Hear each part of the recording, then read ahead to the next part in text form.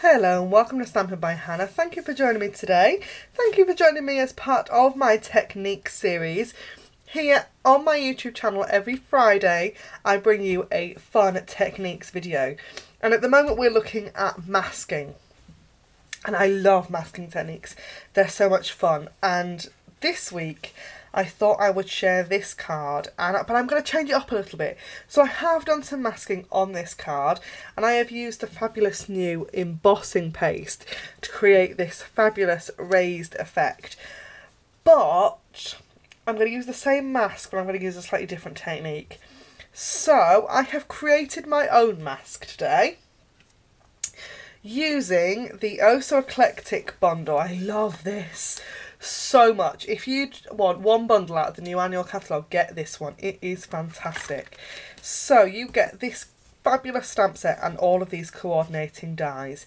So you've got dies that cut out the direct images, you've got dies that cut out complementary images, and then you get this die down here which cuts out this shape. Now it doesn't cut it out so you have it separate, it cuts it out so that you have it still left in the panel, but you have the holes missing. So I don't know how well you can see this, well, not too bad, but I've cut it out of a piece of window sheet. Now this window sheet is a bit mucky because I've used embossing paste on it, but that is the mask I have created with this die. And all you need to do is run it through your Big Shot. Now it makes a hell of a horrible noise, I'm not going to lie. It makes one of those scary, cracking, banging, horrible noises. You think, oh my goodness, I broke my Big Shot. You haven't, it is just the properties of window sheet. Because it's a really strong material, it needs a couple of passes through sometimes, but it also makes a horrible noise. So, I have got a piece of washi tape on the top of my piece of window sheet because I'm going to use this whole piece as a mask. So I have got my piece of Whisper White. Now all the measurements for this card will be available over on my blog, and I'm going to pop that down, the mask down onto my piece of cardstock. Now I've also caught the cardstock with the washi tape so nothing's going to move particularly. I've wiggled that a bit but nothing's going to move. And I've got a stamping sponge and my Night of Navy ink pad. Now this, I am going to do a whole series of videos on embossing paste, but I will be completely honest with you, I haven't quite got to grips with it yet. It comes white and it's fabulous stuff, but I added some Night of Navy to it and it's not quite Night of Navy, is it? It's more Marina Mist than it is Night of Navy. It's very pretty, but I wanted that pop of Night of Navy and I just didn't add enough ink. So that's the sort of effect that you get if you just add a little bit rather than enough. Because I want that pop on this card, I'm going to sponge ink onto it. So I'm going to take my sponge loaded up with Night of Navy ink, and as you can see that this whole piece of cardstock is covered by this mask. So I can start over here and I can swirl that ink onto that cardstock, and I'm going to just cover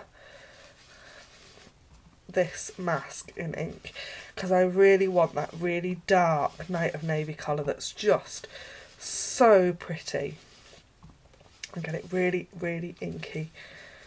And we're going to swirl all that ink, and I'm not going to waste any of it, it's all going to go onto that cardstock. So, just like that. There. Now that is considerably darker than that one. And that's the effect I was looking for, but I didn't get it with the embossing paste. And it's totally my fault. It's totally because I did not add enough ink. So I'm going to peel that mask away. How fun is that? And I can use that again, and because I've attached the washi tape onto it, the way I store this mask is inside my stamp case, on that bit there, and I'm going to pop it on with my washi tape. And that mask is now with that stamp set, it's not going anywhere. So that is that. And then there is a little bit of stamping. So I've got a piece of scrap Whisper White, and I have got some of the stamps from Oh So Eclectic. So while I've got my Night of Navy, I'm going to stamp my sentiment. I like you. I am making this card for a fabulous friend who has helped me with my blog recently. Now, I don't know if it'll have gone live yet, but my blog is changing and I am getting my own custom website. It has been on wordpress.com for too long, and it's now going to be completely mine, and I'm very excited about it. So I've stamped the leaves in Emerald Envy. This flower is Peekaboo Peach, and then I am just going to stamp this this flower in what's it called? Berry Burst, that's the one. And I need another piece of paper because it needs to be a bit longer. So let's grab those. Let's just move all the inks over and grab these dies back. Now, this set of dies is fantastic, but it doesn't always cut the exact shape, and I want to demonstrate this to you.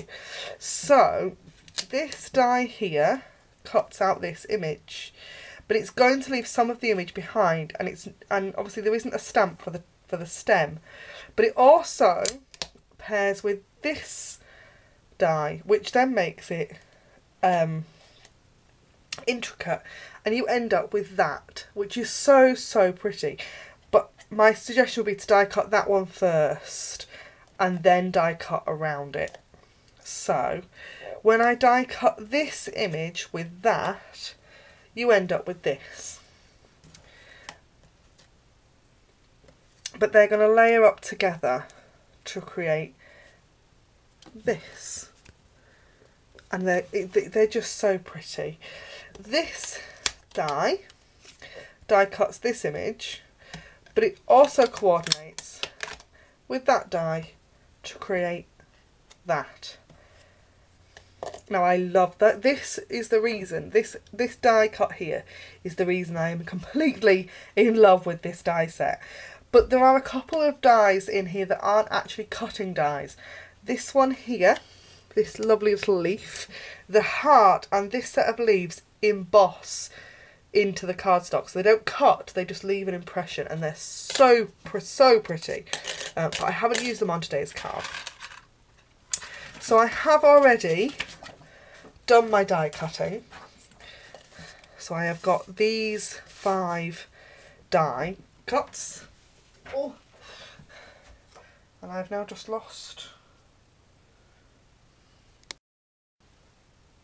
So I have already die cut my images, so I just need to punch out the I Like You with the classic label punch.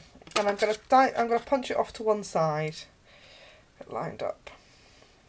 Like so, and that is just so that I can kind of insert it into my card. So let's have a look here. I've got a card base in Soft Sky, and I've got a strip of the Naturally Eclectic Designer Series paper that's going to sit along that side there. So I'm going to stick that piece down first with my Fast Fuse, because it's my favourite. I use Fast Fuse all the time. Love it. Absolutely love it. So let's get that piece on there. And then, before I adhere this down to here, I am going to add in a length of the crinkled seam binding ribbon in the Night of Navy. So I'm just going to layer it on so that I've got get the length. And I will tell you exactly how long that is. So that it's about 4 inches just over. And I'm going to pop a length of Fast Fuse onto the card base itself, because it's easier to do it that way, and then we'll layer the Night of Navy seam binding over the top and just stick that, make sure that's well adhered. Then I'm going to add my layer of Whisper White that's got my masked image on it and layer that over the top. So we're going to trap that Night of Navy seam binding in between our layers of DSP and cardstock, And it's just going to sit there like that, and I think that's so pretty. Now before I layer everything else onto the card, I'm going to add a little, I can't speak, a little bit of distress, and I'm going to splatter some soft sky ink just over the Whisper White, just to give it a something little bit extra, because like it's just too white, can't cope. So let's layer these pieces together, and this is one of the joys about this stamp and die set. I really can't speak, I've had too much sugar. Is that everything coordinates and layers together. So I'm going to chop the white stem off, and I'm going to grab my mini glue dots, and I just want one glue dot like that. I'm going to fold it in half and pick it up, and I'm going to stick that onto the back of my flower, so it's there on there like that, and I can use that then to move that around. It's not going anywhere. And then I want to layer this flower over that one like that, so it's gonna layer up exactly, because it is cut from the same die, don't forget. And just like that. Now you could leave the white stem on, but my fear is that you're going to be able to see it, because I'm going to bend that a little bit just to grunge it up, and just to give it some, I just want some movement and some dimension on this card. So there, like so. And then we're going to just stick things on. Simple as that. So I want my Tombow glue. Now I don't use Tombow glue very often on video because I make a mess with it. But I like Tombow glue for this kind of thing, because it means that I can move things, you've got a little bit of wiggle room. So I'm going to stick the leaves on first, and then the flower. The Peekaboo Peach flower, I'm going to stick that there. And this card is going to be slightly different every time, which I think is just delightful, because you're never going to stick things exactly the same place twice. So that on there. And then I want my I Like You, just like that. And then this flower, just with a little dab of Tombow on the back in the middle, like so. Just there. And that is my Oh So Eclectic card using my own mask. Thank you ever so much for watching. Don't forget to like, comment and subscribe. And I will see you again really soon for some more fun stamping videos. Thanks for watching. Bye for now.